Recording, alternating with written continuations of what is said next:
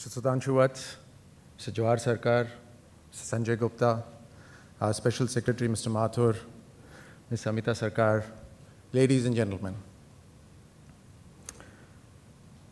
I stand here today, of course, let me start with that, on behalf of my minister. And we've had this discussion for a couple of days about the CII Big Summit picture, the gathering that you all, gathering of minds, experts. And it's wonderful to see under this one roof, all the experts huddled together like a team, finding out ways to progress ahead from here on. You know, I couldn't help, because I was sitting here for such a long time, imagine things. And I thought to myself, Mr. Vats, if this was a scientific fiction movie, all of us would have been connected with some wires, and the data would have been collected somewhere else. If this was an animation, then perhaps there would have been gaming going on between the various experts here from different fields. I think this industry belongs to people who have vivid imagination, to people who know about technology, and people with big pockets. So perhaps you're looking at three important people: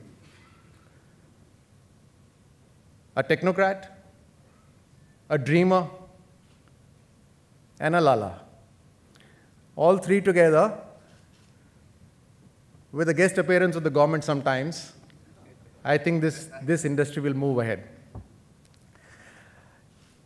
Undoubtedly, as I walked in, Mr. Rajyan was speaking to me that this industry depends a lot on different industries, the manufacturers and others.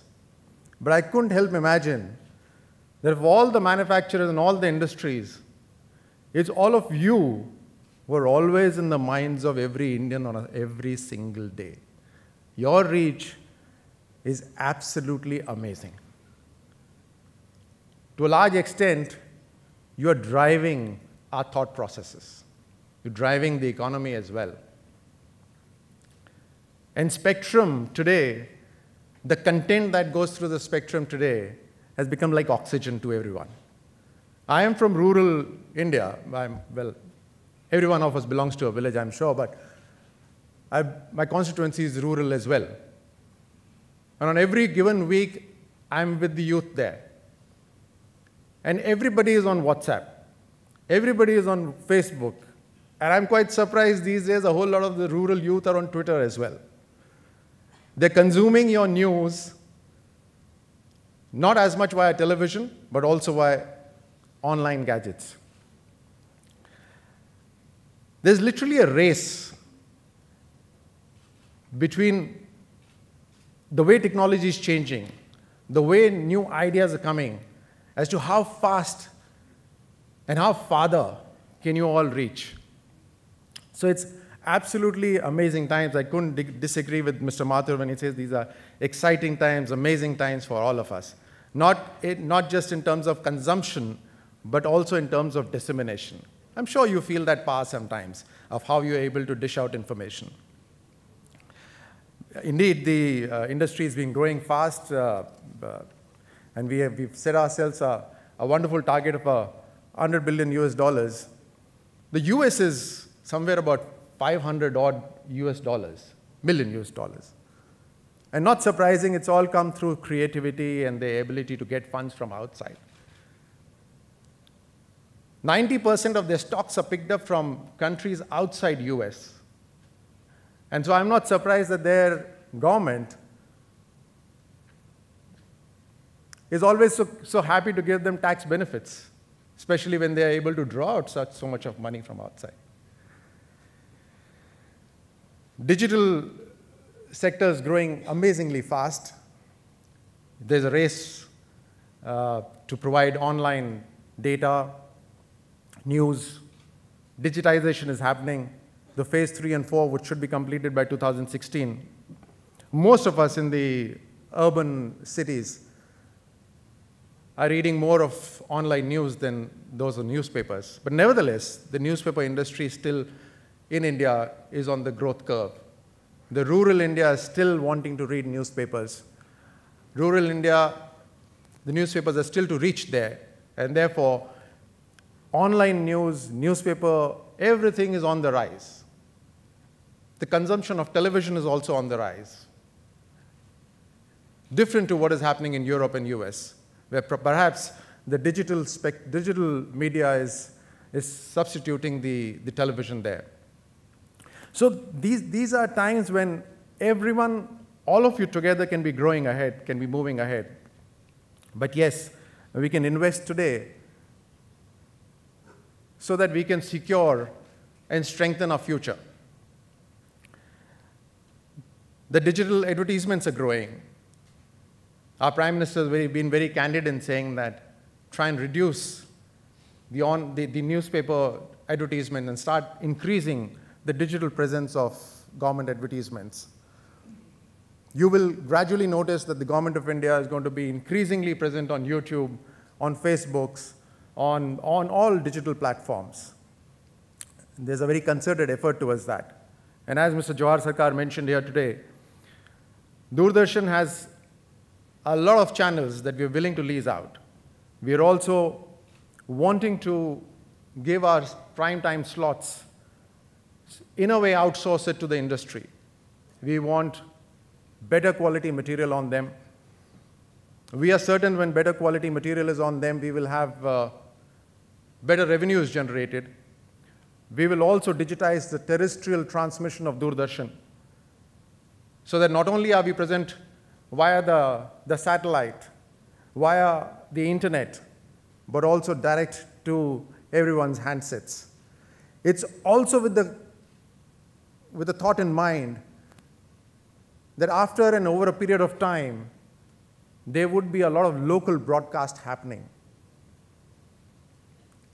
Its own culture, its own requirements, and that's best met by a terrestrial digital broadcast. Every city can have its own studio and can generate its own content. We've just had our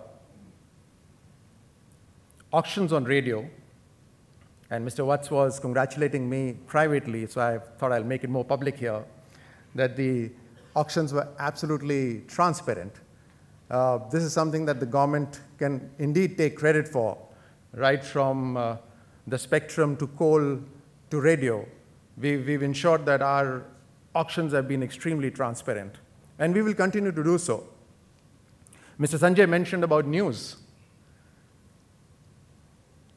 The times are changing, and therefore, with the changing times, the policies will change too, Mr. Sanjay.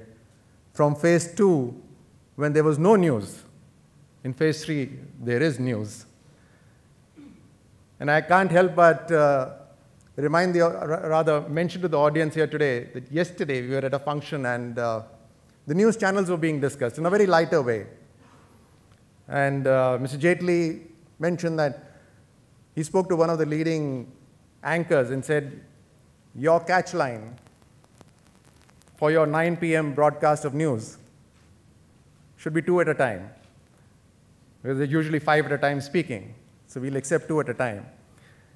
And Piyush Pandey went on to say that it should be Windows 2015, because in your television you have plenty of windows, and each of the windows is speaking. So with that news, one wonders if news is opened immediately on radio, we perhaps have a Windows 2015 on radio channels as well. So with changing times, we will change. As of now, in phase 3, you can broadcast All India Radio News verbatim. But what we've done is we've taken off a lot of things from news. So therefore, it's become non-news. Things like sports in a city, local events in a city. Just that religion and political news is hardcore news. So we leave that out for the time being. The films, of course, a great soft power projection for our country. And we've gone ahead and had cooperations with various countries, Canada, Australia, China, and we would continue to do that. What it allows us is the ability to market our films much better and collect revenues from other countries much easier with these film cooperations treaties. Also, it allows people from these countries to come and shoot in India. We are also very actively considering National Film Development Corporation to become a single window clearance for films that would like to shoot in India. Our country is very beautiful, and therefore, why restrict people to come to India and shoot? We should be promoting it. There are laws between states and center which differ, but at least from the center's point of view, we will create a single window clearance. CII could be a very helpful partner in that to provide all sorts of clearances from the ministries that are there in the central government, and then encourage the states to do the same, therefore making the whole process of filmmaking much easier. We've also gone ahead, and the Prime Minister has given his in-principle consent to funding films that go for prestigious awards like Oscars or Cannes or other things.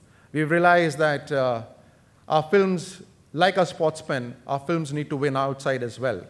And we have enough potential in our country, enough talent in our country to produce good films. Perhaps what we are lacking in is networking and campaigning. And we need to discuss this with the industry. It's perhaps one of the first platforms from where I've said this. So with the CII and with the industry, we need to sit and discuss as to how this could become a possibility. Like a National Sports Development Fund, we get funds from the corporate sector, and the government pumps an equal amount of money to go outside and win all these prestigious movie awards. I'm aware of the difference in the number of theaters in US, in China, vis-a-vis India. But you all very well are aware that the real estate prices in India are also incomparable to all these places. We are far higher than US and China in terms of real estate prices. So one wonders whether the movie halls are not coming up because of policies of the government or because of the real estate prices. It was in 2004, I think, where it was the NDA government that gave a tax rebate for multiplexes to come up. We are willing to discuss this with the industry and take steps to strengthen the movie halls, perhaps have more numbers. But what the industry could do is think out of the box and think about perhaps having mobile theaters, movie vans which go to villages, smaller theaters, say about 20 to 30 people in smaller towns. The idea is to have more screens and reach out to more people. People today are willing to pay for quality cinema. So theaters and film screens will certainly work there.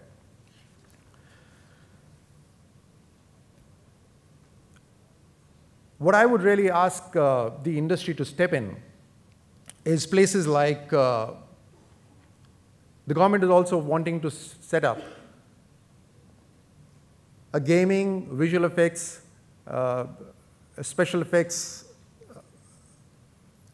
university, an institution of excellence. And we want to do that for the special effects in the animation and gaming with the help of the industry. We've been speaking about it for about 6 months now. We haven't had any prospective industry come up and talk to us that we would like to partner. It's extremely important for us to not just invest in infrastructure, but also pool in support from the industry to provide the soft skills there. That's the only way to keep the standard of a university high. The 100 million youth in which India is going to add by 2025 is perhaps equal to what together Africa, Asia is going to add to the world. Now, with this large number of youth, it's just not about consumption of the material, of the content. It's also about becoming partners and adding to your industry in terms of skilled labor, in terms of force multipliers, in terms of creation of better software. So perhaps the industry needs to think about setting up, with the collaboration with the Government of India, institutions of excellence And we look forward to your support in that. As I had walked in, I was also mentioned about the GST. And I totally understand that that's an area where the industry needs the government support. We've been very candid in saying that GST needs to come, and needs to come like yesterday. We've been also trying to encourage the opposition to partner and clear the GST bill. Now, as I understand, and I've had discussions with the finance minister on this, our effort would be to subsume most of the taxes, entertainment, local taxes. Our effort would be that. But as you understand, it's an intensely dynamic subject, the GST itself. So the various subparts of the GST will also feature in what sort of negotiations happen and how far we are able to move ahead. But I can assure you that our intention is to strengthen the industry by subsuming all taxes and making it easier for all of you. I also understand that, and Mr. Sanjay spoke about the 9 p.m. slot, about the news and the quality of it. Of the very little money in the news channels, I totally understand. And unfortunately, because of that, there's not much investment happening in training of the journalists, the quality of journalists, the questions, the news that is being presented. And we as a growing nation need to have, especially if you call the news as or the journalists as the fourth pillar of democracy, we need to have very good quality news being given out, and therefore there needs to be investment into journalists, the quality of journalism itself. So the government is, of course, is talking about the concept of bringing in more foreign direct investment into news channels as well. Can't really say that we're going to make it happen in a given time frame, but the very fact that we've started thinking about it means we've started moving ahead with it.